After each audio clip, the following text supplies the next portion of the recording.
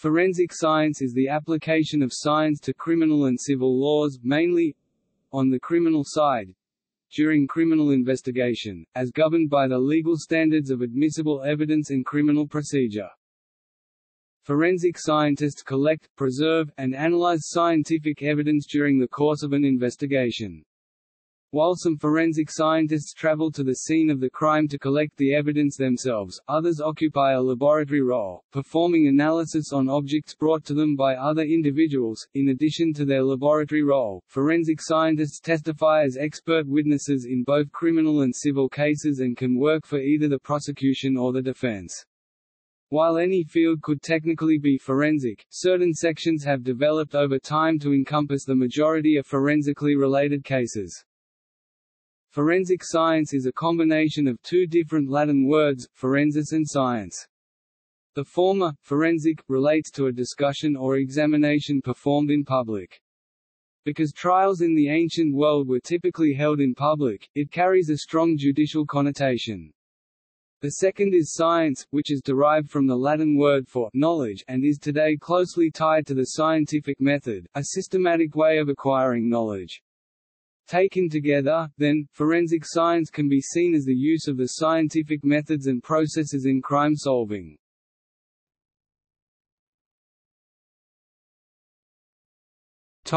Etymology. The word forensic comes from the Latin term forensis, meaning, of or before the forum. The history of the term originates from Roman times, during which a criminal charge meant presenting the case before a group of public individuals in the forum. Both the person accused of the crime and the accuser would give speeches based on their sides of the story. The case would be decided in favor of the individual with the best argument and delivery. This origin is the source of the two modern usages of the word forensic, as a form of legal evidence and as a category of public presentation. In modern use, the term forensics in the place of forensic science can be considered correct, as the term forensic is effectively a synonym for legal or related to courts. However, the term is now so closely associated with the scientific field that many dictionaries include the meaning that equates the word forensics with forensic science.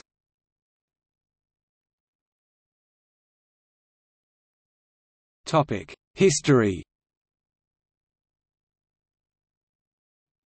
Origins of forensic science and early methods. The ancient world lacked standardized forensic practices, which aided criminals in escaping punishment. Criminal investigations and trials heavily relied on forced confessions and witness testimony. However, ancient sources do contain several accounts of techniques that foreshadow concepts in forensic science that were developed centuries later. The first written account of using medicine and entomology to solve criminal cases is attributed to the Book of Shi Yuan Lu, translated as Washing Away of Wrongs, written in China by Song Xiai (Songqi 1186–1249) in 1248, who was a director of justice, jail and supervision, during the Song dynasty. Gunhegeranka Kardankal, Scourge of the Criminals, Lotus Publications Private. Limited, authored by Dr. Vasudha Apte, professor and scientist, forensic medicine, India. In Marathi provides information about 130 different methods of forensic investigations in detail. Song Xiai ruled regulation about autopsy report for court, how to protect the evidence in the examining process, the reason why workers must show examination to public impartiality. He concluded methods on how to make antiseptic and to reappear the hidden injury from dead bodies and bones, using sunlight under red oil umbrella and vinegar, how to calculate the death time according to weather and insects, how to wash dead body for examining the different reasons of death.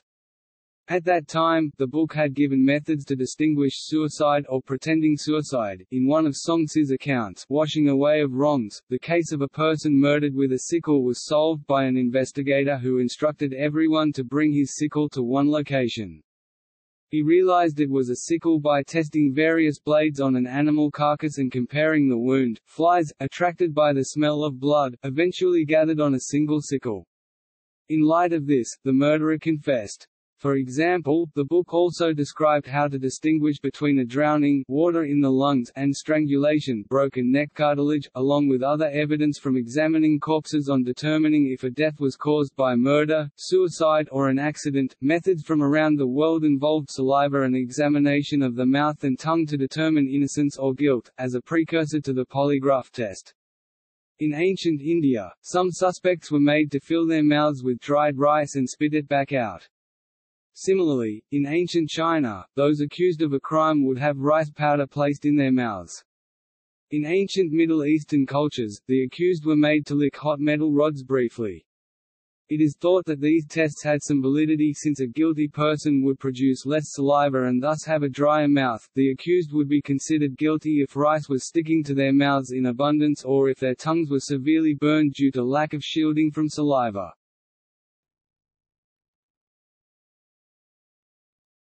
Topic: Development of forensic science. In 16th-century Europe, medical practitioners in army and university settings began to gather information on the cause and manner of death. Ambroise Paré, a French army surgeon, systematically studied the effects of violent death on internal organs. Two Italian surgeons, Fortunato Fidelis and Paolo Zacchia, laid the foundation of modern pathology by studying changes that occurred in the structure of the body as the result of disease. In the late 18th century, writings on these topics began to appear. These included a treatise on forensic medicine and public health by the French physician François-Emmanuel Faudier and the complete system of police medicine by the German medical expert Johann Peter Frank. As the rational values of the Enlightenment era increasingly permeated society in the 18th century, criminal investigation became a more evidence-based, rational procedure minus the use of torture to force confessions was curtailed, and belief in witchcraft and other powers of the occult largely ceased to influence the court's decisions. Two examples of English forensic science in individual legal proceedings demonstrate the increasing use of logic and procedure in criminal investigations at the time. In 1784, in Lancaster, John Toms was tried and convicted for murdering Edward Culshaw with a pistol. When the dead body of Culshaw was examined, a pistol wad, crushed paper used to secure powder and balls in the muzzle, found in his head wound matched perfectly with a torn newspaper found in Toms's pocket, leading to the conviction. In Warwick 1816, a farm labourer was tried and convicted of the murder of a young maidservant. She had been drowned in a shallow pool and bore the marks of violent assault. The police found footprints and an impression from corduroy cloth with a sewn patch in the damp earth near the pool. There were also scattered grains of wheat and chaff. The breeches of a farm labourer who had been threshing wheat nearby were examined and corresponded exactly to the impression in the earth near the pool.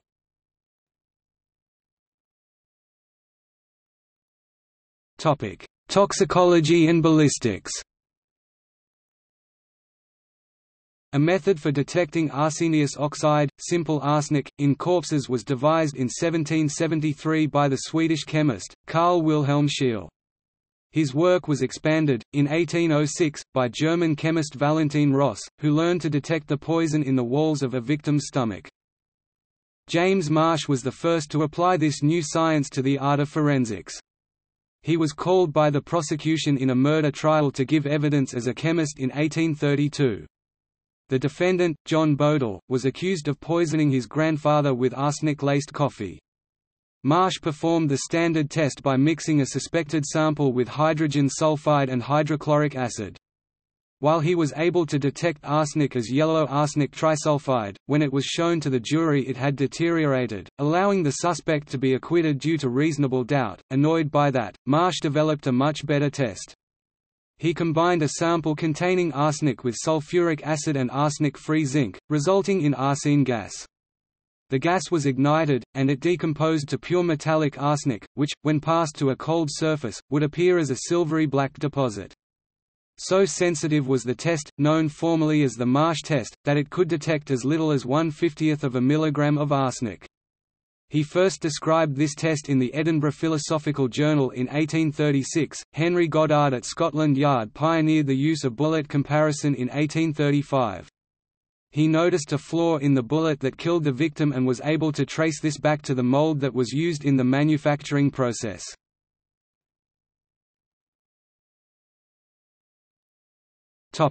Anthropometry. The French police officer Alphonse Bertillon was the first to apply the anthropological technique of anthropometry to law enforcement, thereby creating an identification system based on physical measurements. Before that time, criminals could only be identified by name or photograph. Dissatisfied with the ad hoc methods used to identify captured criminals in France in the 1870s, he began his work on developing a reliable system of anthropometrics for human classification. Bertillon created many other forensics techniques, including forensic document examination, the use of galvanoplastic compounds to preserve footprints, ballistics, and the dynamometer, used to determine the degree of force used in breaking and entering.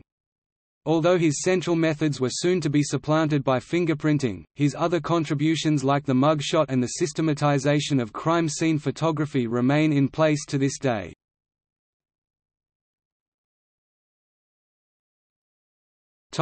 Fingerprints.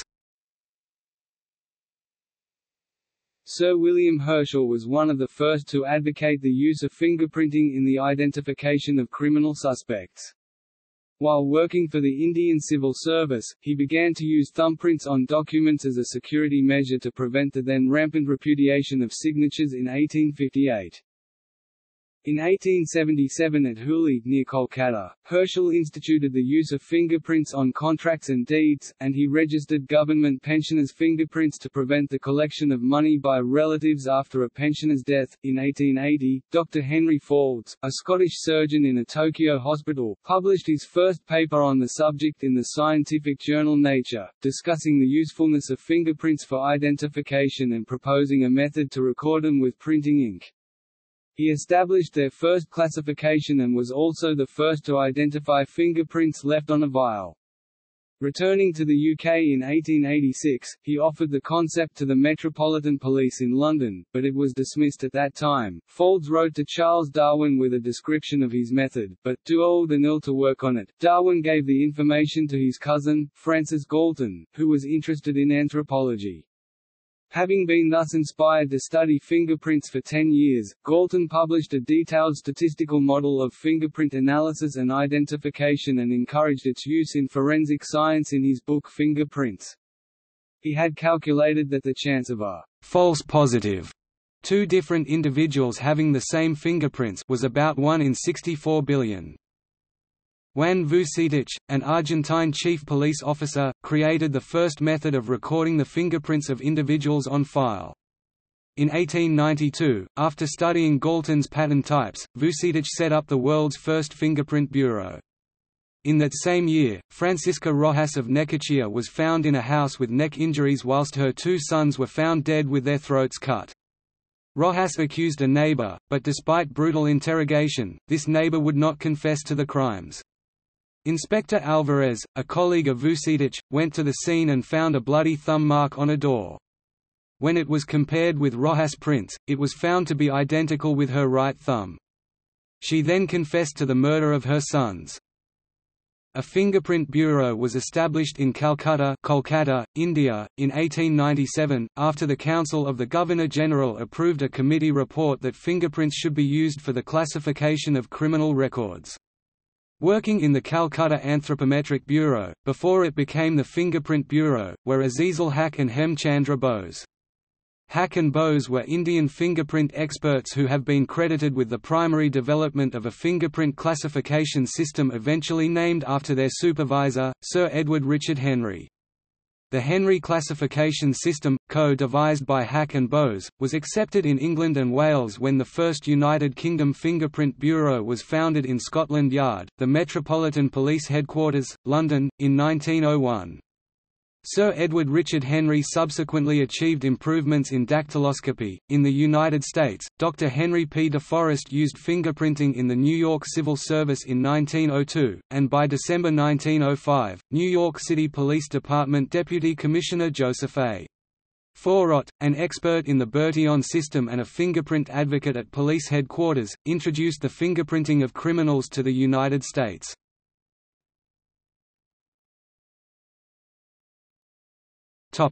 Uhlenhuth test. The Uhlenhuth test, or the antigen-antibody precipitin test for species, was invented by Paul Uhlenhuth in 1901 and could distinguish human blood from animal blood, based on the discovery that the blood of different species had one or more characteristic proteins. The test represented a major breakthrough and came to have tremendous importance in forensic science. The test was further refined for forensic use by the Swiss chemist Maurice Müller in the 1960s.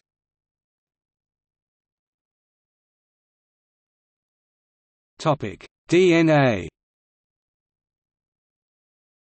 Forensic DNA analysis was first used in 1984. It was developed by Sir Alec Jeffreys, who realized that variation in the genetic code could be used to identify individuals and to tell individuals apart from one another. The first application of DNA profiles was used by Jeffreys in a double murder mystery in the small English town of Narborough, Leicestershire in 1985. A 15-year-old schoolgirl by the name of Linda Mann was raped and murdered in Carlton Hayes Psychiatric Hospital. The police did not find a suspect but were able to obtain a semen sample.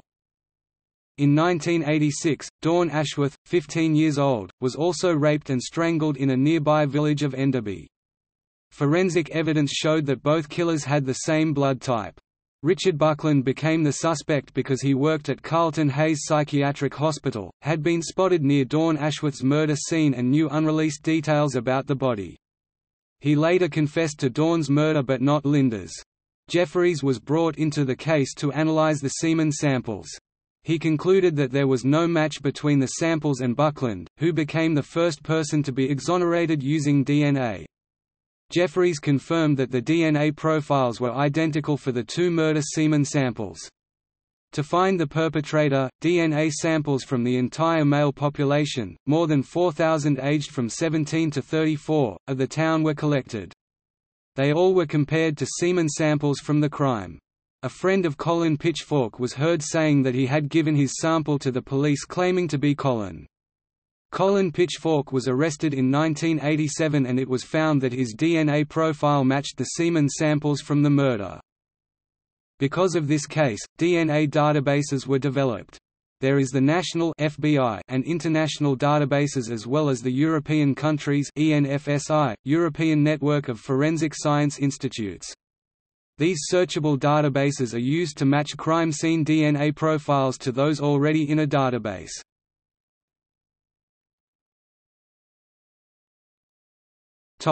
Maturation. By the turn of the 20th century, the science of forensics had become largely established in the sphere of criminal investigation. Scientific and surgical investigation was widely employed by the Metropolitan Police during their pursuit of the mysterious Jack the Ripper, who had killed a number of prostitutes in the 1880s. This case is a watershed in the application of forensic science.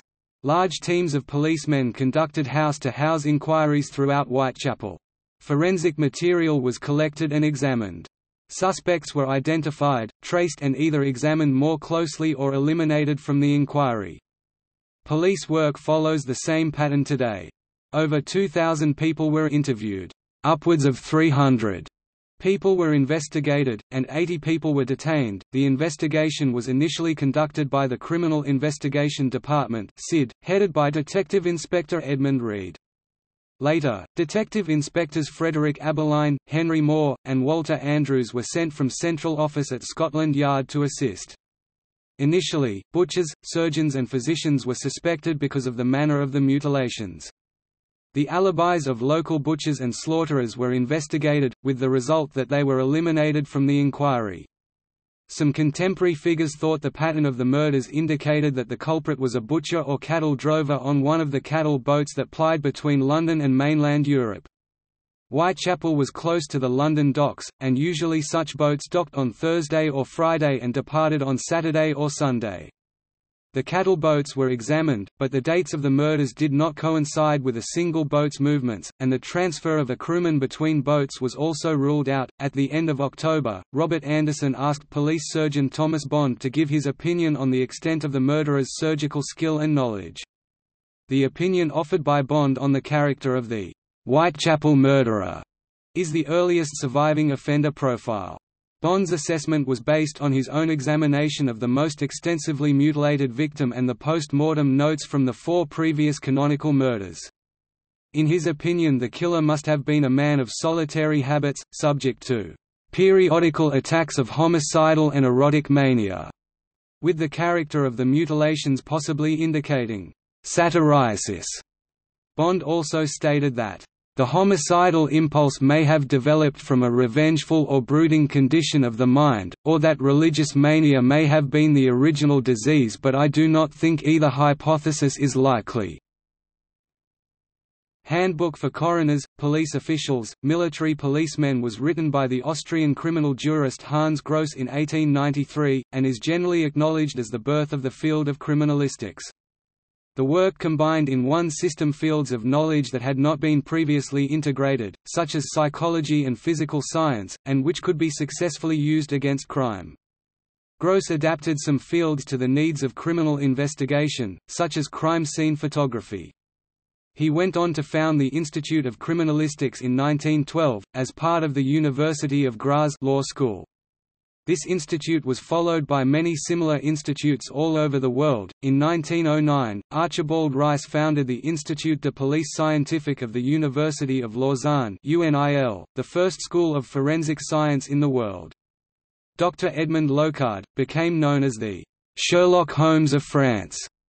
He formulated the basic principle of forensic science, every contact leaves a trace, which became known as Locard's exchange principle. In 1910, he founded what may have been the first criminal laboratory in the world, after persuading the police department of Lyon, France, to give him 2 attic rooms and 2 assistants. Symbolic of the newfound prestige of forensics and the use of reasoning in detective work was the popularity of the fictional character Sherlock Holmes, written by Arthur Conan Doyle in the late 19th century. He remains a great inspiration for forensic science, especially for the way his acute study of a crime scene yielded small clues as to the precise sequence of events. He made great use of trace evidence such as shoe and tire impressions, as well as fingerprints, ballistics and handwriting analysis, now known as question document examination. Such evidence is used to test theories conceived by the police, for example, or by the investigator himself. All of the techniques advocated by Holmes later became reality, but were generally in their infancy at the time Conan Doyle was writing. In many of his reported cases, Holmes frequently complains of the way the crime scene has been contaminated by others, especially by the police, emphasizing the critical importance of maintaining its integrity, a now well-known feature of crime scene examination. He used analytical chemistry for blood residue analysis as well as toxicology examination and determination for poisons. He used ballistics by measuring bullet calibers and matching them with a suspected murder weapon.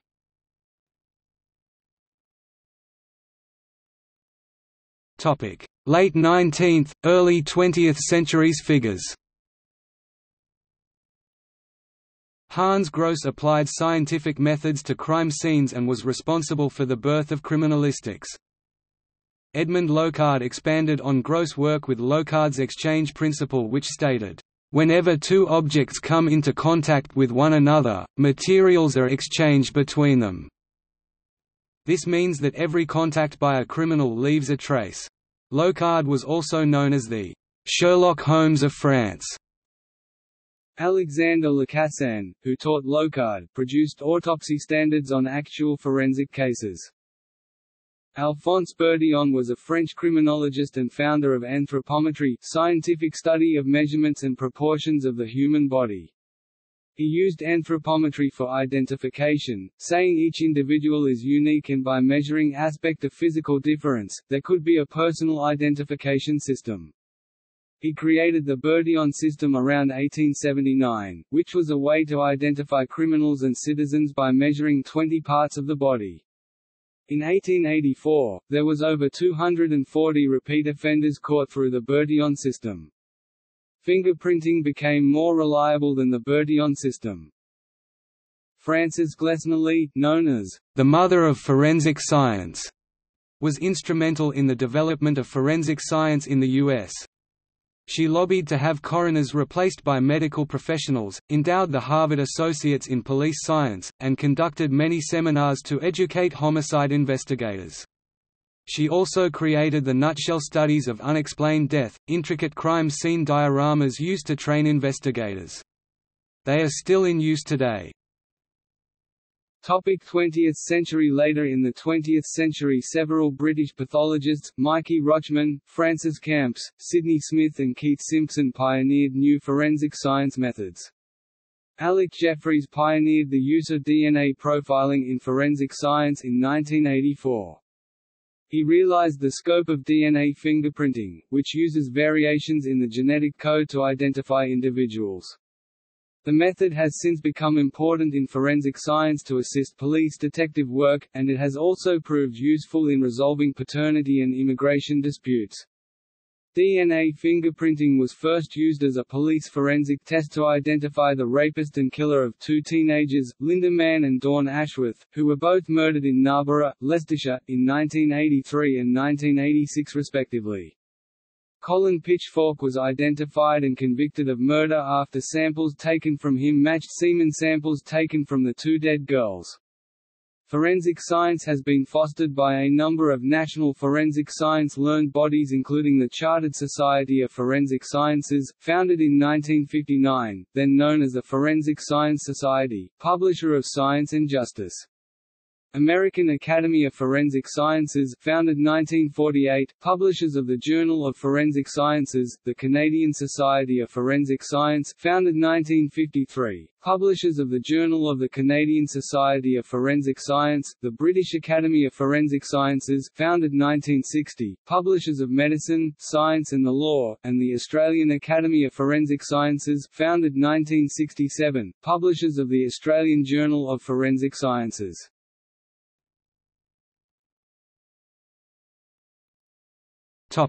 21st century.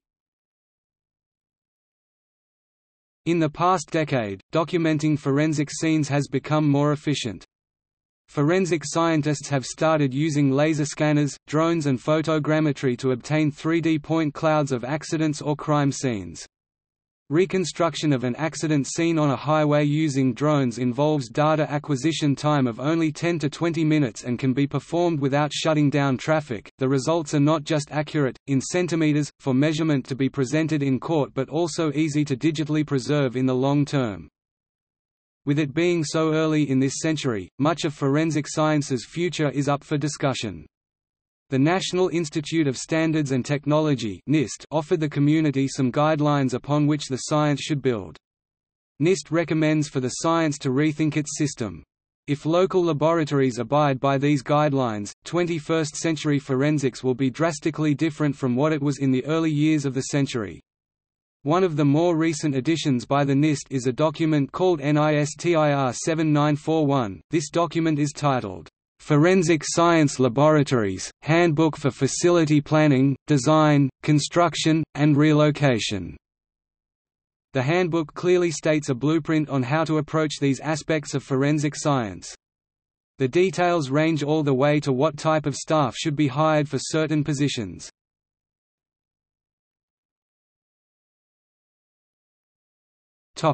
Subdivisions. Art forensics concerns the art authentication cases to help research the work's authenticity. Art authentication methods are used to detect and identify forgery, faking and copying of art works, e.g. paintings. Bloodstain pattern analysis is the scientific examination of blood spatter patterns found at a crime scene to reconstruct the events of the crime. Computational forensics concerns the development of algorithms and software to assist forensic examination. Criminalistics is the application of various sciences to answer questions relating to examination and comparison of biological evidence, trace evidence, impression evidence such as fingerprints, footwear impressions, and tire tracks, controlled substances, ballistics, firearm and tool mark examination, and other evidence in criminal investigations. In typical circumstances, evidence is processed in a crime lab. Digital forensics is the application of proven scientific methods and techniques in order to recover data from electronic, digital media. Digital forensic specialists work in the field as well as in the lab. Earprint analysis is used as a means of forensic identification intended as an identification tool similar to fingerprinting. An earprint is a two-dimensional reproduction of the parts of the outer ear that have touched a specific surface, most commonly the helix, antihelix, tragus and antitragus. Forensic accounting is the study and interpretation of accounting evidence. Forensic aerial photography is the study and interpretation of aerial photographic evidence. Forensic anthropology is the application of physical anthropology in a legal setting, usually for the recovery and identification of skeletonized human remains. Forensic archaeology is the application of a combination of archaeological techniques and forensic science, typically in law enforcement. Forensic astronomy uses methods from astronomy to determine past celestial constellations for forensic purposes. Forensic botany is the study of plant life in order to gain information regarding possible crimes. Forensic chemistry is the study of detection and identification of illicit drugs, accelerants used in arson cases, explosive and gunshot residue. Forensic dactyloscopy is the study of fingerprints. Forensic document examination or question document examination answers questions about a disputed document using a variety of scientific processes and methods. Many examinations involve a comparison of the question document, or components of the document, with a set of known standards. The most common type of examination involves handwriting, whereby the examiner tries to address concerns about potential authorship. Forensic DNA analysis takes advantage of the uniqueness of an individual's DNA to answer forensic questions such as paternity, maternity testing and placing a suspect at a crime scene, e.g. in a rape investigation. Forensic engineering is the scientific examination and analysis of structures and products relating to their failure or cause of damage. Forensic entomology deals with the examination of insects in, on and around human remains to assist in determination of time or location of death. It is also possible to determine if the body was moved after death using entomology. Forensic geology deals with trace evidence in the form of soils, minerals and petroleum. Forensic geomorphology is the study of the ground surface to look for potential locations of buried objects. Forensic geophysics is the application of geophysical techniques such as radar for detecting objects hidden underground or underwater. Forensic intelligence process starts with the collection of data and ends with the integration of results into the analysis of crimes under investigation. Forensic interviews are conducted using the science of professionally using expertise to conduct a variety of investigative interviews with victims, witnesses, suspects or other sources to determine the facts regarding suspicions, allegations or specific incidents in either public or private sector settings. Forensic limnology is the analysis of evidence collected from crime scenes in or around freshwater sources. Examination of biological organisms, in particular diatoms, can be useful in connecting suspects with victims. Forensic linguistics deals with issues in the legal system that requires linguistic expertise. Forensic meteorology is a site-specific analysis of past weather conditions for a point of loss. Forensic microbiology is the study of the necrobiome. Forensic nursing is the application of nursing sciences to abusive crimes, like child abuse, or sexual abuse. Categorization of wounds and traumas, collection of bodily fluids and emotional support are some of the duties of forensic nurses. Forensic odontology is the study of the uniqueness of dentition, better known as the study of teeth. Forensic optometry is the study of glasses and other eyewear relating to crime scenes and criminal investigations.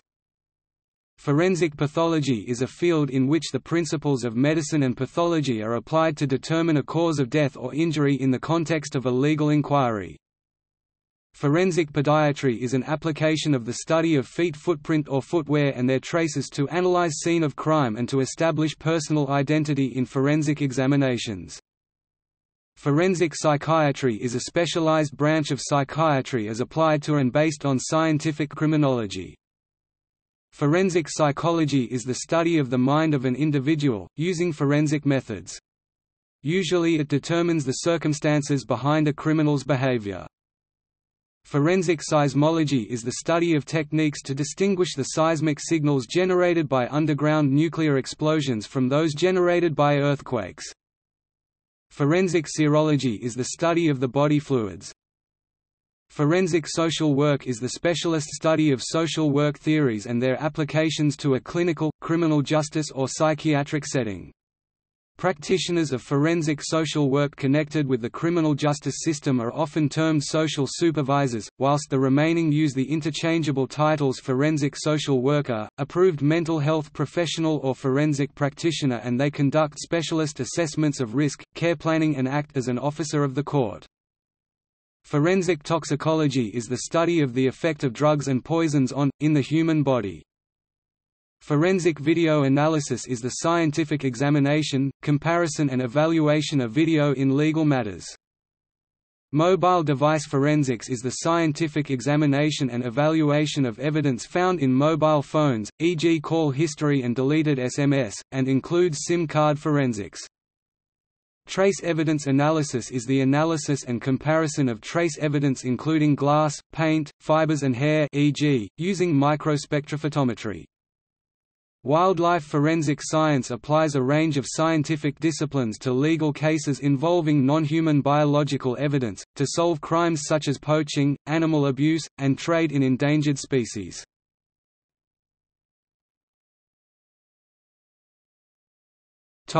Questionable techniques. Some forensic techniques, believed to be scientifically sound at the time they were used, have turned out later to have much less scientific merit or none. Some such techniques include: comparative bullet lead analysis was used by the FBI for over 4 decades, starting with the John F. Kennedy assassination in 1963. The theory was that each batch of ammunition possessed a chemical makeup so distinct that a bullet could be traced back to a particular batch or even a specific box. Internal studies and an outside study by the National Academy of Sciences found that the technique was unreliable due to improper interpretation, and the FBI abandoned the test in 2005. Forensic dentistry has come under fire. In at least 2 cases, bite mark evidence has been used to convict people of murder who were later freed by DNA evidence. A 1999 study by a member of the American Board of Forensic Odontology found a 63% rate of false identifications and is commonly referenced within online news stories and conspiracy websites. The study was based on an informal workshop during an ABFO meeting, which many members did not consider a valid scientific setting. By the late 2000s, scientists were able to show that it is possible to fabricate DNA evidence, thus undermining the credibility of what has been considered the gold standard of proof in criminal cases.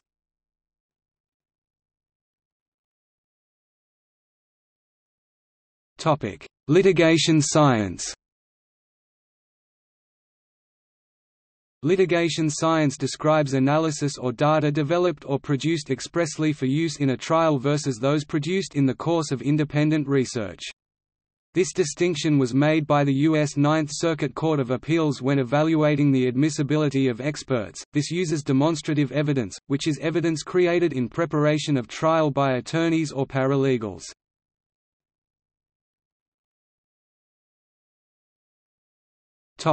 Demographics. In the United States there are over 14,500 forensic science technicians, as of 2014.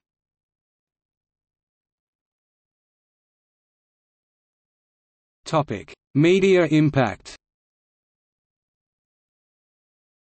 Real-life crime scene investigators and forensic scientists warn that popular television shows do not give a realistic picture of the work and often wildly distorting the nature of the work, and exaggerating the ease, speed, effectiveness, drama, glamour, influence and comfort level of their jobs, which they describe as far more mundane, tedious and boring. Some claim these modern TV shows have changed individuals' expectations of forensic science, sometimes unrealistically.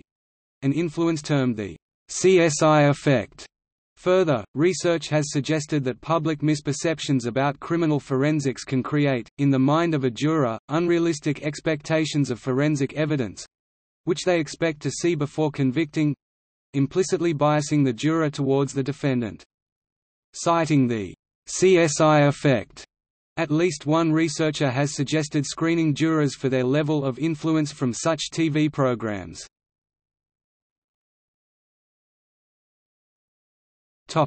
Controversies. Questions about certain areas of forensic science, such as fingerprint evidence and the assumptions behind these disciplines, have been brought to light in some publications including the New York Post. The article stated that, "No one has proved even the basic assumption, that everyone's fingerprint is unique." The article also stated that, "Now such assumptions are being questioned, and with it may come a radical change in how forensic science is used by police departments and prosecutors." Law professor Jessica Gabel said on Nova that forensic science lacks the rigors, the standards, the quality controls and procedures that we find, usually, in science. In America, on 25 June 2009, the Supreme Court issued a 5-4 decision in Melendez-Diaz v. Massachusetts stating that crime laboratory reports may not be used against criminal defendants at trial unless the analysts responsible for creating them give testimony and subject themselves to cross-examination. The Supreme Court cited the National Academy's report Strengthening Forensic Science in the United States in their decision. Writing for the majority, Justice Antonin Scalia referred to the National Research Council report in his assertion that, "Forensic evidence is not uniquely immune from the risk of manipulation." In 2009, scientists indicated that it is possible to fabricate DNA evidence, therefore suggesting it is possible to falsely accuse or acquit a person or persons using forged evidence. In America, another area of forensic science that has come under question in recent years is the lack of laws requiring the accreditation of forensic labs. Some states require accreditation, but some states do not. Because of this, many labs have been caught performing very poor work, resulting in false convictions or acquittals. For example, it was discovered after an audit of the Houston Police Department in 2002 that the lab had fabricated evidence which led George Rodriguez being convicted of raping a 14-year-old girl. The former director of the lab, when asked, said that the total number of cases that could have been contaminated by improper work could be in the range of 5,000 to 10,000. This could have been avoided if the lab had been accredited by organizations such as ASCLD, Lab, which require crime labs to undergo rigorous assessments to show that they are able to perform multiple tests accurately. Once they become accredited, they are periodically re-evaluated to ensure that the lab is still functioning at its best. Periodic evaluations of a lab's performance by an independent organization will help to prevent scandals from occurring in forensic science laboratories. Although forensic science has greatly enhanced the investigator's ability to solve crimes, it has limitations and must be scrutinized in and out of the courtroom to avoid the occurrence of wrongful convictions. Many studies have discovered a difference in rape-related injury reporting based on race, with white victims reporting a higher frequency of injuries than black victims. However, since current forensic examination techniques may not be sensitive to all injuries across a range of skin colors, more research needs to be conducted to understand if this trend is due to skin confounding healthcare providers when examining injuries or if darker skin extends a protective element. In clinical practice, for patients with darker skin, one study recommends that attention must be paid to the thighs, labia majora, posterior fourchette and fossa navicularis, so that no rape-related injuries are missed upon close examination.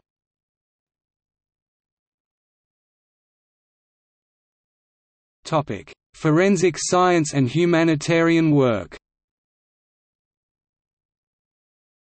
The International Committee of the Red Cross (ICRC) uses forensic science for humanitarian purposes to clarify the fate of missing persons after armed conflict, disasters or migration, and is one of the services related to restoring family links and missing persons. Knowing what has happened to a missing relative can often make it easier to proceed with the grieving process and move on with life for families of missing persons. Forensic science is used by various other organizations to clarify the fate and whereabouts of persons who have gone missing. Examples include the NGO Argentine Forensic Anthropology Team, working to clarify the fate of people who disappeared during the period of the 1976 to 1983 military dictatorship. The International Commission on Missing Persons (ICMP) uses forensic science to find missing persons, for example after the conflicts in the Balkans, recognizing the role of forensic science for humanitarian purposes, as well as the importance of forensic investigations in fulfilling the state's responsibilities to investigate human rights violations. A group of experts in the late 1980s devised a UN manual on the prevention and investigation of extra-legal, arbitrary and summary executions, which became known as the Minnesota Protocol. This document was revised and republished by the Office of the High Commissioner for Human Rights in 2016.